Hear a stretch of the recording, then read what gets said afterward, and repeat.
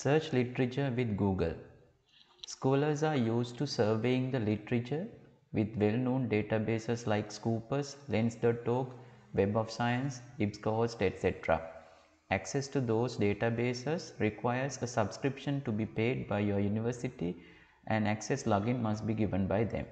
However, Google Scholar can be used for free and anyone can access it.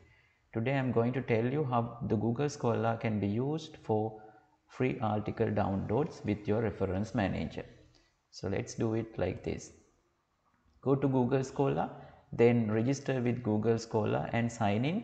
Then open Google Scholar account, Google Scholar page. Then you have menu in this Google Scholar.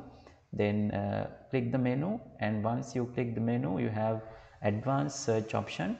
So click that. Then when you click that, you have this kind of a window. So in that window, there are spaces. In the space you can type the search criteria, which means that the search terms that you want to search, then type.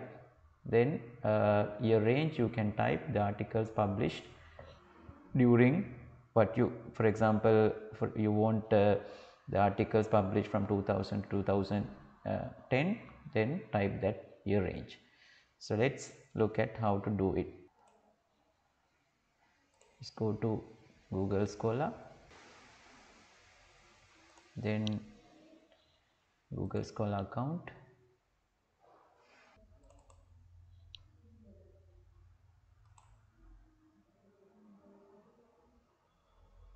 Right, I am already signed in with my account.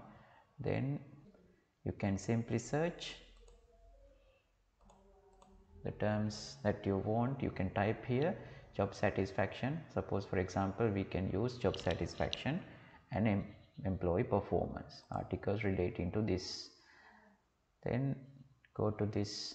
These are the 29,300 results generated relating to the job satisfaction and employee performance. Now what you need to do is, then you need to sort it out or screen out. Then you have advanced search option. In that advanced search option, you can type the same search terms here like this. I'm using this space with the exact phrase section. I'm typing like this, job satisfaction and employee performance. Then the year range, the articles published from 2000 to, I'm taking 2000 to 2020. Then search. Now 16,600 articles generated. Now you need to export these results into your reference manager, right? So you can look at these articles one by one if you want. Otherwise you can export all these into your reference manager if it is related. If it is not related, you can delete that article. I will tell you how to do that. For example, you want to select, suppose that, for example, you want to export all these results into your reference manager, right? So the reference manager I am using is the Zotero. This is a free open source reference manager software. It is available freely on Google. Then you can download freely. There is a separate video for that. I have provided with this video all this information how to download that. It is available in my channel. You can find and learn how to download and how to use Zotero software with that video. So I'm opening this video. I'm opening this Zotero software, and Zotero software has three basic sections. This is the folder section, this is the collection section, and the separate article section, right? So when you click this item, then item information is available in this section. So therefore it is open, already open, and minimize it. Then you need to export this, and you have this kind of a, you can see this folder. This is called Zotero connector. It is available when you are downloading Zotero software into your computer. It is available with that interface, Zotero connector for Chrome, and please upload that into your Chrome browser. Then it is automatically appear when you download that connector into your Chrome browser. So therefore, through this you can export all these information, all these generated results to the Zotero software, right? Click this one. Then once you click it, you have these items in this. And before that, I will tell you one thing. By default, the Google software generates only 10 items in a page. You can increase, you can maximize up to 20 items per page. So that can be done like this. Go to settings, menu, go to settings, and here this is the two options available: 10 results per page and 20 results per page. For your convenience, you can see all these 20 results at once in one page. So therefore, click this one and save it. So in that case, you can have 20 items per page, right? So if you want to see the next page, next items, then you can go by clicking to page. There are separate pages, then 2, 3, and likewise you can see all these other items, right? So I'm going to tell you how to export these 20 results into the reference manager. If you want to export the next 20 results, go to the second page and click that one and export, right? So I'm going to tell you the first page results into the reference manager. Go to this one, click this one, then you have this type of window, then select all, right? So select all. Then if you want, if you think that this is not needed, please uncheck this one. Then it is not uploaded, it is not exported into this collection, right? So I'm going to export all these items into the Zotero folder. Then click OK, right? Once you click OK, so there is a separate, we have to open a separate folder to save all these items into this folder. So for example, let's say perform employee job satisfaction and performance, then OK. Then once you click OK, you have this kind of window. Once you click, there is a collection pane and item pane. There is no articles already saved in this particular folder. So therefore, just minimize it, then click this one and select all, then click check OK, then click done, right? So once you click the done option, then you have this type of generated items have been saved into this particular folder, right? So if you click this one, you have all this information. When you click this one, all these article, journal, this is a journal article, title, authors, abstract is there. Now abstract has not been automatically detected. In that case, you have to go to directly this article, particular article, and you can go to this article directly with this particular software. So just click this one. If you want to see this abstract, then just click this one, then click this item, and through this or this one you can see the article, right? So once you click, then article generates, then automatically this is the article, original article, and if you want, you can copy it and paste it. So manually you can do it, otherwise in some cases automatically detected, right? There are some abstracts automatically detected, but these, I think these all these 20 items have not detected any abstract. So in that case, one by one you have to go to the article and as I did, copy it and paste it. Therefore, by using this you can refer all these articles through this interface.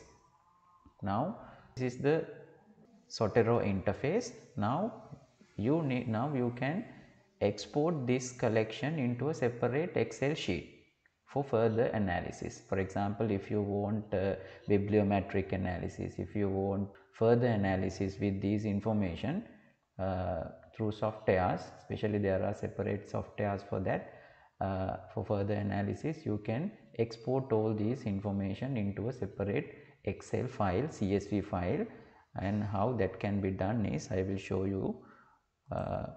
Click this one, click this folder and right click, export collection, and once I will repeat it, click, right click, then export collection, click this one. Once you click it and you have this kind of window and you have separate file formats.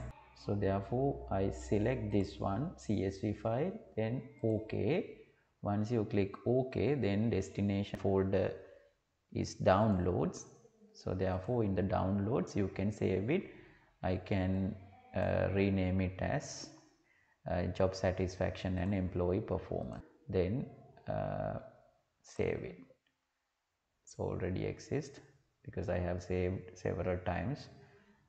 Then click OK. Then once it is clicked, then you can see this. This is the folder.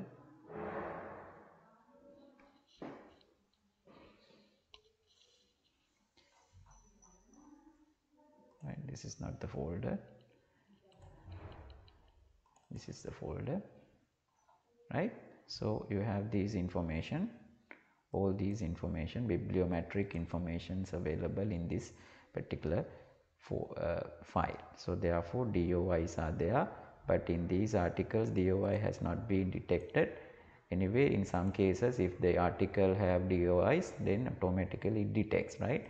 So in the absence of these articles you have to directly, because this is not a handy tool for bibliometric analysis. Google does not Google have its own limitations since it is a search engine. This is not a database. It is not a database, so it is a search engine. So therefore it has some limitations, but for conceptual framework justifications and thesis writing you can use this information into your thesis specially, right? So when you have when you are going to justify your hypothesis or justify your conceptual framework through prior research, so basically you can use this interface, you can use these functionalities, right? So for example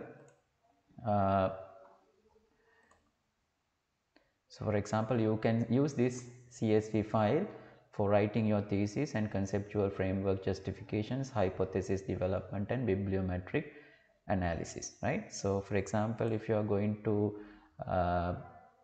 justify your conceptual framework, suppose that job satisfaction influence job performance, you want to write, you want to write especially let's say there is a positive impact of you are writing like this in your thesis, there is a positive impact of job satisfaction on employee performance, you need to justify it, right? So you need to justify it, suppose this through some prior research work. In that case you directly go to the Zotero and suppose this is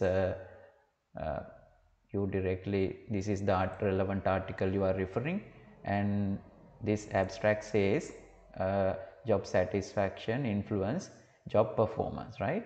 So in that case, suppose this article clearly says there are evidence to prove that job satisfaction has a positive impact on employee job performance, right? So in that case this is a relevant justification So therefore you need to directly cite this article and justify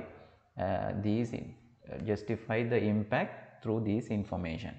So in that case you not this one, and directly go to your thesis and you write this one, and in the Zotero there is a add-in called Zotero connector to the Word Microsoft Word, and when you are downloading that can be uploaded, right? So Zotero connector can be connected to the Word format, Word document, right? So I have already done it, and you have this type of icon there in your Zotero in your Word document when you upload that connector into your Word plugin, right? So there is in fact a plugin. So therefore once you click it, then you have these type of options are there. Then when you click it, right, so you have this type of interface is there. Then you type it, your name, author's name, go to this folder, there, go to this Zotero software, and author is there, UN et al.